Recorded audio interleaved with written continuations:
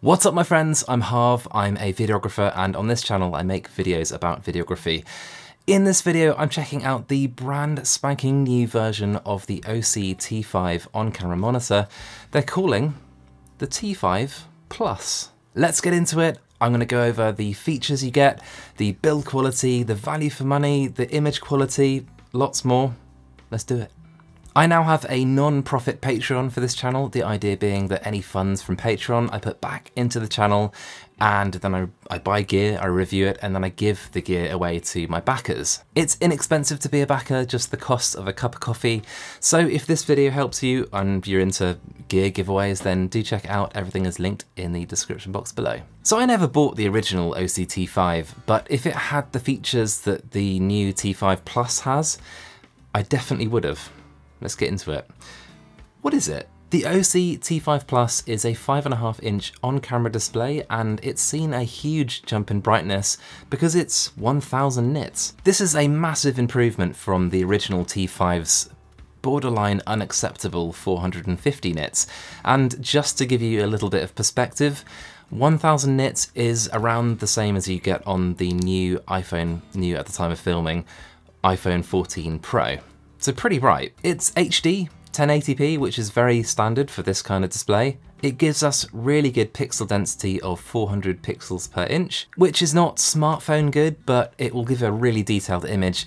And again, for perspective, the iPhone 14 Pro gives you 460 ppi, so really pretty close. In the box, you get a quick start guide, which I doubt most of you will need because it's not tricky to get started. Of course, you get a tilt arm with a shoe mount to mount it on top of your camera, but more of this in my section about build quality. This comes with HDMI cables, to which I thought, great, but hang on a minute, they're just these smaller HDMI types. And of course, all newer Sony cameras have full-sized HDMIs. Whilst I appreciate these are included, they are kind of useless to me. You get a sun hood, which suggests that for shooting in bright sunlight, the T5 Plus is not going to be quite up to the task without the hood. And then we have the T5 Plus itself, which feels good in the hands, and something that struck me straight away is that it's shockingly light. The bulk of the weight will be from the battery. Of course, it uses the NPF style battery, which was the correct choice of battery from Osee. They're so common and inexpensive. You operate it with the same toggle button that you'll find from the previous T5 and larger T7. The image looks just great. The new display that Osee have chosen is beautiful, with lovely contrast,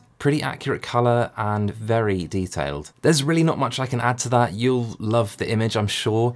There's a touch of latency, but honestly no more than any other monitor I've used, and I've used, you know, Atomos and Small HD, the higher end brands. In terms of features and tools, I can't think of a single one that you see in these kind of monitors that this doesn't have. We're talking aspect ratios, safe zones, anamorphic D-squeeze, false color, zebras, waveforms, vector scope, histogram, focus assist, peaking, audio meter, plus a multi-scope mode. On the lookup table side of things, you can load 10 of your favorite LUTs to use, or the T5 Plus has a D-log tool, which will do a basic conversion of your log footage. I found it a little weird that I had to go into the system settings to actually configure the D-log, and I would have thought it would be easier to do it from within each set, because that's how it's kind of been done on previous Osee products. So, but you know, it works. On to build quality, and Osee have opted to go for the same plasticky chassis material as the original T5. It's fine,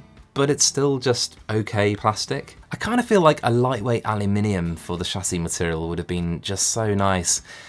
It would have given it sort of just more premium feel and taken it to the next level, and I get that this kind of thing adds cost, but I see this as a kind of a missed opportunity. The arm that you get to mount it to your camera feels pretty sturdy. I think it's aluminium with a few plastic bits.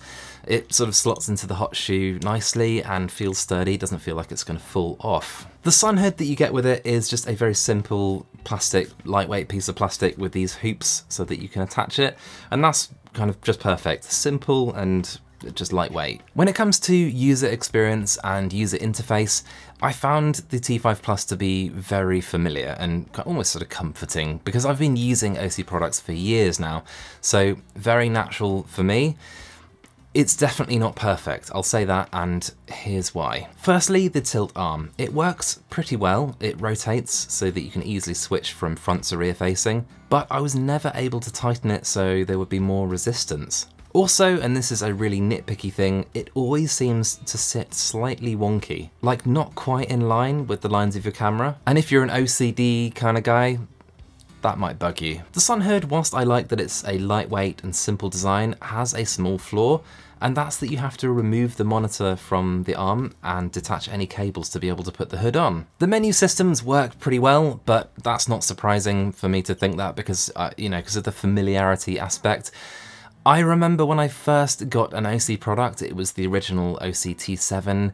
I remember thinking that they weren't the most intuitive, but Osee are constantly improving this kind of thing with firmware updates, and this latest T5 Plus has their new Mon OS system, they're calling it. You get up to 8 custom presets, Osee calls them sets, where you can have different tool layouts. For me, I've only ever needed to use one set, but I can see how, for some people this might be useful to have more than one if you've got more than one camera rig that you use the monitor with and that kind of thing. One awesome thing that this monitor has is the ability to choose how your exposure tools meter, either before your lookup table, i.e. giving you the log exposure, or after you've applied a lookup table. And you can choose this in the settings where it says probe location. It also has a proper battery indicator. Sure, it's not a percentage, which I would have preferred, but it's not showing some bizarre voltage reading, which, who understands that? So far, my biggest user experience niggle would be this little button, which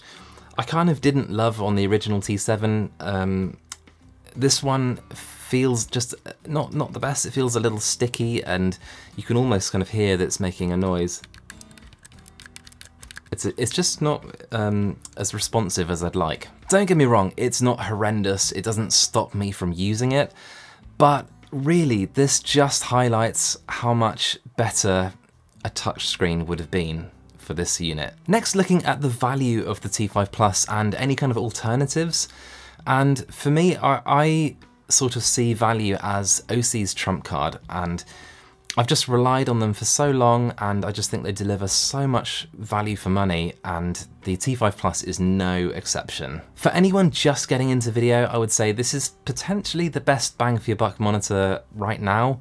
In fact, I have already recommended it to a few friends, so I mean that I guess speaks volumes. Of course, there are too many alternatives to mention. The brand leaders like Small HD and Atomos may have the edge when it comes to build quality, and in Atomos's case, a focus on monitors with built-in recorders. But I'll say it again, Osee do value like no other. So with that bold statement in mind, why would you go for the T5 Plus instead of their slightly larger T7? Well, firstly, I think price. The T5 Plus is cheaper, and they are aiming for the more budget end of the market, and if this is your first monitor, then this budget is going to be a consideration. Secondly, the T5 Plus is smaller and lighter. For compact setups or gimbal rigs, this is really important. Thirdly, the T5 Plus is going to give you better battery life. It's a smaller screen, which means you can scale down the batteries that you use and reduce the size and weight even further. Lastly, the T5 Plus has a higher pixel density than the T7. They're both 1080p, so the T5 Plus packs the pixels into a smaller display. The T5 Plus has 400 ppi and the T7 has 314 ppi, so a significant difference. Finally, let's go through the pros and cons, and we'll start with the pros because I'm a glass half full kind of guy. So into the pros, and this has great brightness at 1000 nits. I rarely have the backlight at full power, often I'll dial it back because often it's just too bright. This is a superbly detailed screen and I really like it. I've been super happy with the colour so far. Really no complaints. I've had some monitors in the past where I haven't enjoyed that side of it so much, but this one, it's good. This is a feature-packed little product. Like I said earlier in the video, I can't think of a single exposure or focus tool that this is missing. You've got to love the small size and weight of this monitor. I love this for using it as part of a really compact rig, especially when going traveling and shooting video. How can you fault the value? This is so much monitor for your money. Obviously, I can't comment about the price in this video because it's ever changing, but do check, there are links in the description box below. I've got to give Osee some credit. They did include HDMI cables, albeit not the type I need. Onto the cons, and the biggie for me is that this is not a touchscreen display. I feel like this could have been a missed opportunity for Osee. Touchscreen is the future. And following on from that one, the little button toggle that you use, I don't love it for operating the unit. Often I'll be using it and not thinking, and I'll tap the screen and expect something to happen. Whilst the build quality is okay, I've got to give it a bit of a knock because I really would have liked to have seen something like aluminium used. I also would have loved to have seen the full-size HDMI cable included, but never mind. Getting the hood on requires dismantling the monitor, which is just a bit annoying. It might sort of interrupt your workflow a bit. I also can't help but feel like the arm that you use could be a little better. I would personally recommend using an aftermarket mount. This can potentially keep things even more compact. And not long ago, I did a shootout of lots of different monitor mounts, and that'll be linked. There's no wireless connectivity, and this isn't a huge deal, but I mention it because it's nearly 2023. Some monitors already have this function, and I believe it's the way things are going. So maybe for the next version? Finally, to my opinion, and I don't want the cons that I just mentioned to put you off buying this, because they shouldn't. It's a really good monitor. If you need a smaller, lighter rig, maybe for travel or using on a gimbal, the T5 Plus is an excellent option. The two fundamentals of being a good monitor, in my opinion anyway, are nailed. Having a great image and tons of tools. Anyway, that's it for now. I just hope you found this interesting and helpful, and of course I want to hear from you. I have a question of the day. What one feature would you like to see become standard on these types of monitors in future? I'd love to know your thoughts in the comments section below. I've made hundreds of videos about audio and video on this channel, of which YouTube has selected this video for you to watch next, and the one underneath is my most recent upload. Until next time, let's help each other out and shoot better video. See you guys.